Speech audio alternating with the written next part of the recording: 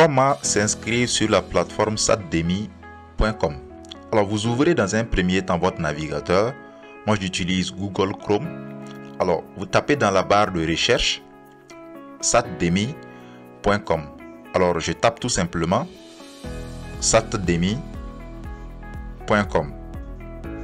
Alors j'ai une proposition déjà, satdemi.com. Alors je valide, je tape sur entrée. Alors pour ouvrir la plateforme satdemi.com. Alors là je suis sur la plateforme satdemi.com. Je clique sur le bonhomme qui est sur le fond orange. Alors je clique sur connexion inscription. Alors je défile un peu. Alors la première façon pour créer un compte sur satdemi.com, c'est d'utiliser la connexion Google. Si vous avez un compte Google qui est déjà lié à votre téléphone, vous allez tout simplement cliquer sur connexion avec Google. J'espère que vous voyez connexion avec Google. Je clique dessus. Alors là, on me propose de sélectionner un de mes comptes. Alors moi, je vais sélectionner mon compte. Alors pour pouvoir avoir cette vue, vous devez avoir votre compte lié à votre téléphone avec votre mot de passe et tout. Donc moi, je vais sélectionner mon compte. Alors vous voyez que là, je suis automatiquement connecté sur la plateforme satdemi.com. Si je clique ici, je peux voir très rapidement que j'ai mon profil là. Alors maintenant, je peux aller sélectionner ma formation et m'inscrire tout simplement. Vous pouvez inscrire également sans compte Google. Vous allez toujours cliquer sur le bonhomme à droite, un peu en haut.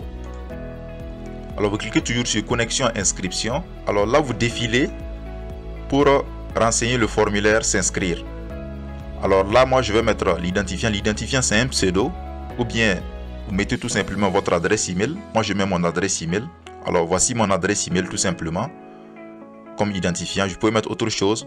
Courrier électronique, c'est mon adresse email qu'on demande maintenant. Là, je ne peux pas mettre autre chose que l'adresse email.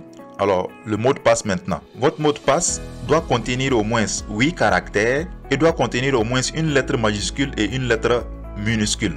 Exemple bonjour 2023. Alors, le bonjour, le B sera en majuscule. B majuscule. Bonjour 2023. Alors on me dit de répéter le même mot de passe. Alors je mets encore bonjour 2023. Alors donc le mot de passe doit avoir 8 caractères et doit contenir au moins une lettre majuscule et une lettre minuscule. Je coche, j'accepte les conditions d'utilisation et je clique sur le gros bouton noir s'inscrire. Alors on dit enregistrement terminé avec succès. Alors là, je suis connecté maintenant. Vous pouvez voir que le bonhomme n'est plus là. Ce n'est plus du jaune. Voilà. Alors, vous pouvez maintenant cliquer tout simplement ici sur le menu qui est là. Ici, à côté du bonhomme. Et puis, vous cliquez sur formation pour aller vous inscrire à la formation qui vous... Alors là, vous pouvez voir la liste des formations.